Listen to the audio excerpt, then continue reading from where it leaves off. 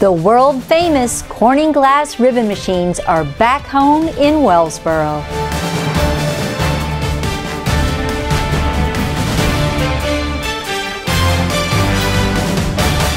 A big part of Wellsboro history was unloaded at the former Corning Glass Osram plant in Wellsboro on Tuesday, June 16th. Homepage correspondents Johanna Vogt and Jared Weicker have more. Skip, what is happening right now?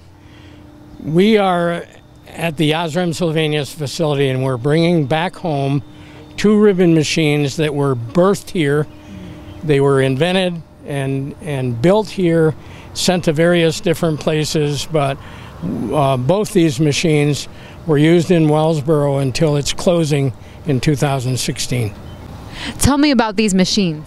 The ribbon machine behind me is a 5.1. That means it's 5 1/8 of an inch center to center on the blowheads, the orifice plates, and so forth.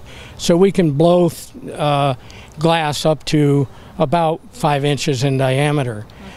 This machine was built here, sent to Central Falls, Rhode Island, was used there and brought back here, I believe, in 2002. The machine behind us is more unique. This is a 3-inch machine. Several of these machines were manufactured by Corning Glass, and we have them all over the world. There's some in Hungary, there's some in China, but this is the last one in existence that was in operation until the end of 2019, when they closed the Versailles, Kentucky plant. Skip, I'm sure that these machines bring back a lot of memories as well. Well, they bring back a lot of memories, and they bring back a lot of people faces. People that worked on these machines, that operated these machines, that maintained these machines.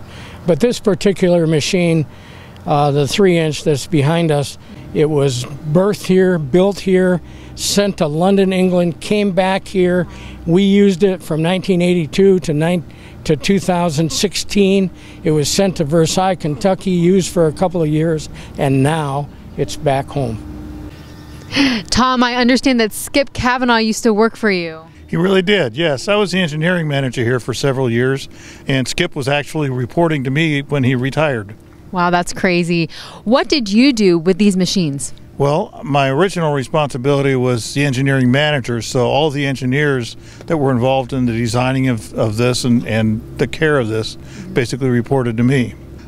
What kind of memories are you having right now? I'm remembering back when, I think it was this machine when it came in, they had it on 2 separate tracks, this machine and another machine on 2 separate tracks, and they could bring either one of them in depending on what product they wanted to make.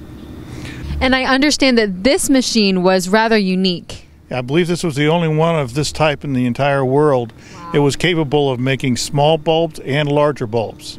And then if they wanted to make the larger bulbs, they would just use every other spindle. Are you glad to see them back in Wellsboro? Boy, I really am. It was a really sad time when they had to shut everything down and it all moved away.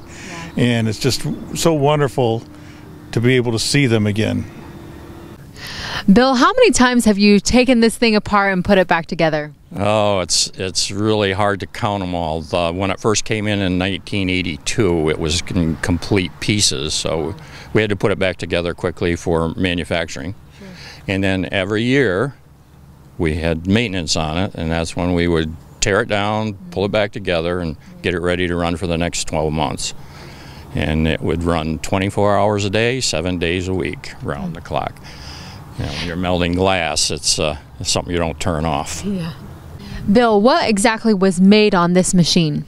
Well, let's see. Light bulbs, number one, was one of the key things. It's a 3-inch pitch machine. So anything that was a diameter of less than like 2 7/8 or a little bit less than that was able to be manufactured here. Lighting type, ornament type, thin wall glass type products on here. So we also did radio receiver tubes, but that business was really starting to die off because of the advancements in radio, so radio and television. Right. Ryan, I bet this brings back a lot of memories. Yeah, it sure does. I had about 13 years here with this plant, and then I moved down to Kentucky for 2 years with the machines, and I had heard that they were on the table to be scrapped, and I was just really happy that the town was able to come up with the means to bring them back home, and so it was a real good feeling to see it, and I'm glad to be here today to witness the being taken off the truck and stuff. So hopefully we'll have a permanent home for them, and the town can enjoy them. Ryan, this machine changed the world, didn't it?